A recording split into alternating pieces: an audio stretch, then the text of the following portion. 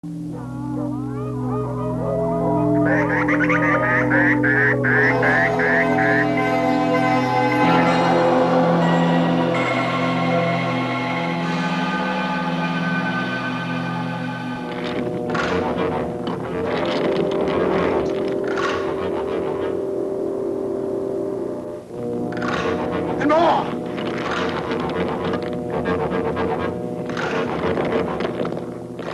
skeleton fight in Jason the Argonauts was quite an ambitious thing to bite off, because I had never animated multiple figures before.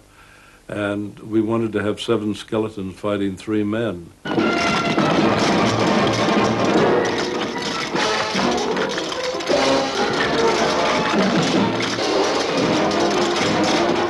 We had 7 stuntmen, each portraying one of the skeletons. And the actors would rehearse with these stuntmen.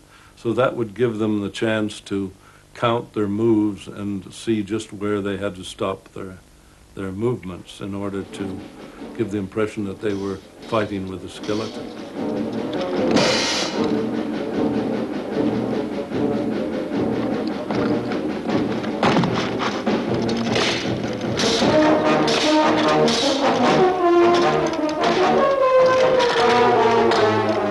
I had to take about 4.5 months on that particular sequence, which only lasted 5 minutes.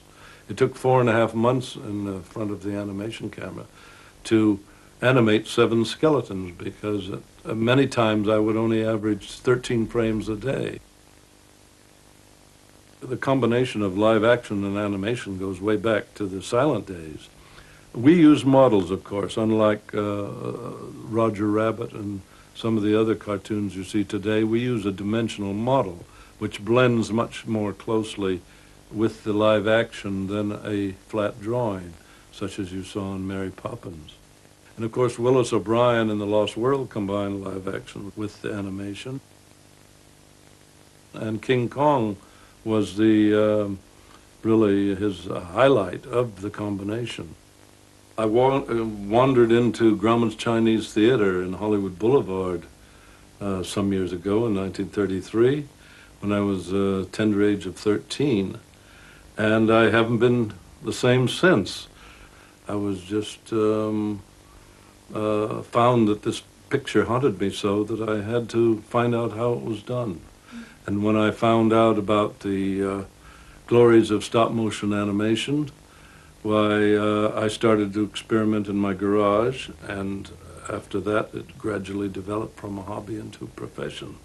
I had the great pleasure of working with George Pal for a while before the war. He was doing a series of puppetoons at the time, but they were very stylized figures, and they were not the same type of drama that I was really interested in. After the war, I made my own series of puppet films. I made a series of 5 films. I called them Mother Goose Stories.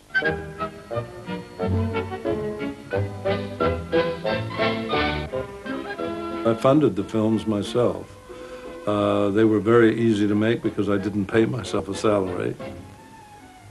It was sort of a one-man job. My family helped me out very much. My father became interested in it. My mother dressed the figures.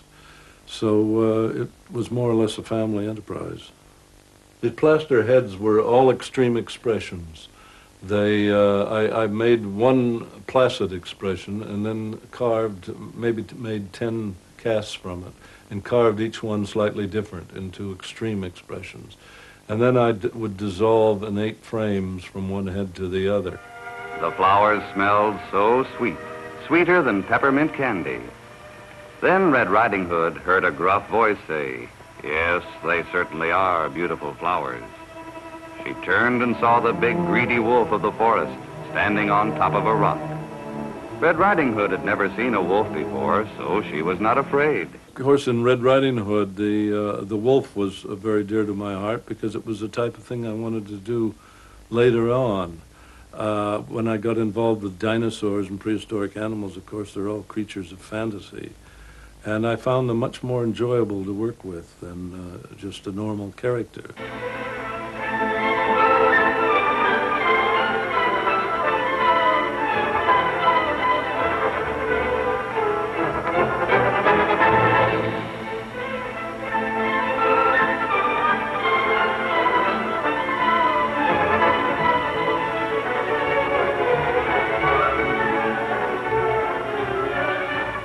We found that melodrama was very useful for the medium of dimensional animation.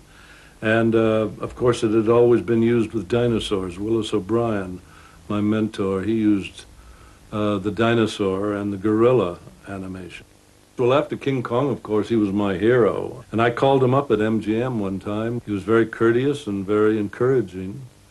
And we became friends. And later on, when he got involved with Mighty Joe Young, he chose me as his assistant. Again, a gorilla, a nice, kind gorilla, very sympathetic. And it didn't have the same impact, of course, that King Kong had. So Charles Schneer and myself came to England originally to make 2 films. And we've been here ever since. This was way back in 1960. After Seventh Voyage, we had, the studio had an old script called Mysterious Island.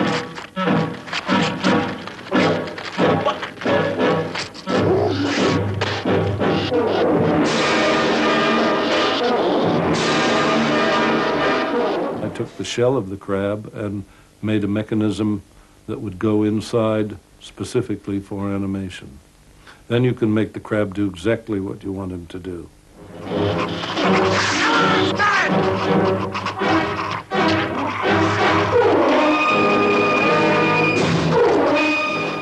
We wanted to do some close-ups of all the intricate mechanisms in the mouth, so we got 6 live edible crabs. And when we put them under the lights, of course, they got very languid, and they all fell asleep, I think. Although, how do you know when a crab is asleep?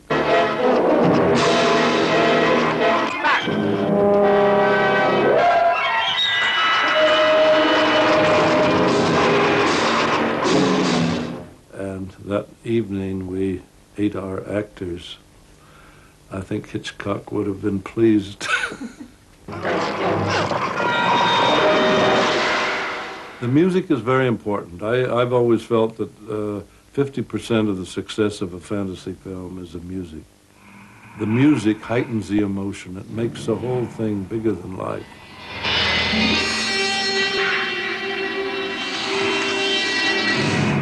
You see, Medusa is quite a complicated figure.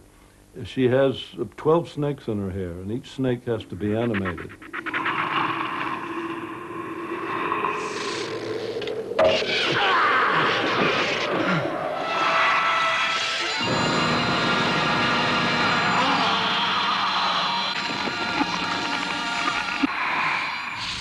You roll her eyes by using a pencil eraser, and each frame of film you move them slightly until you get them into the position you want.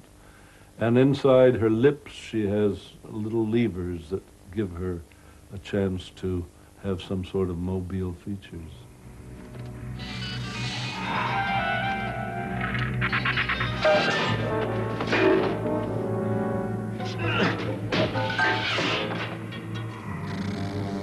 These type of pictures are not a director's picture. They have to be laid out ahead of time in a very careful way so that they can be made for a reasonable cost. The picture is laid out many times before the director is even brought onto the scene. He has to handle the actors naturally, but the actual film is laid out by Charles Schneer and myself and the writer.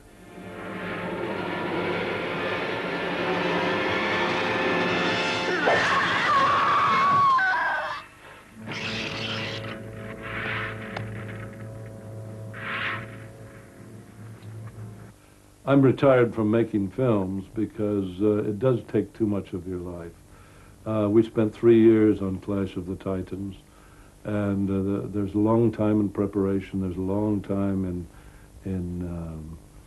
after everybody goes home and they go on other pictures. The rest of the crew maybe do 2 pictures while I'm still putting the first one together.